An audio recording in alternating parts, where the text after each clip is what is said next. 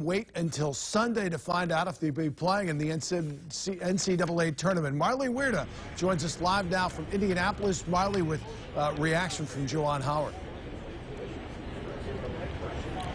Yeah, well, Jack, I can tell you there was a lot of red in the stands today. It almost felt like a home game for Indiana. That's how many Hoosiers fans they were out here today. But even in that difficult environment, Michigan was able to control much of that first half. But once they started to collapse in the second, that is when the building got louder. The Wolverines were held without a field goal in the second half for almost 10 minutes, blowing a 17-point lead. This was their first loss in the opening round of the Big Ten tournament in more than a decade. After the game, Howard was quick to put the blame on himself as his return to the court after a 5-game suspension ends in disappointing fashion. It starts with me. I take full accountability.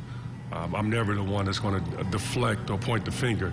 So it starts with me here, going back and, as we take, whether it's tonight, I'm sure it's going to be tonight. I'm going to watch film, and there's going to be a lot of sleeping moments where I have a lot of disturbance in my sleep because I'm going to be playing every play, after every play, on how I could have done better and putting them in the positions, what I could have done better to secure this victory for us.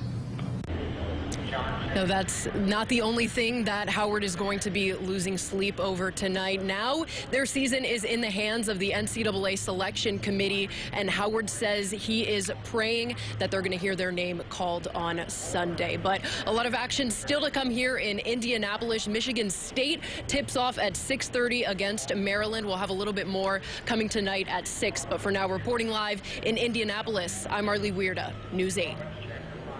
Yeah, it's team Brian and Sue. They've beaten twice already this year. Always tough to beat that team 3 times. So see if the Spartans can get us into the next round of the tournament.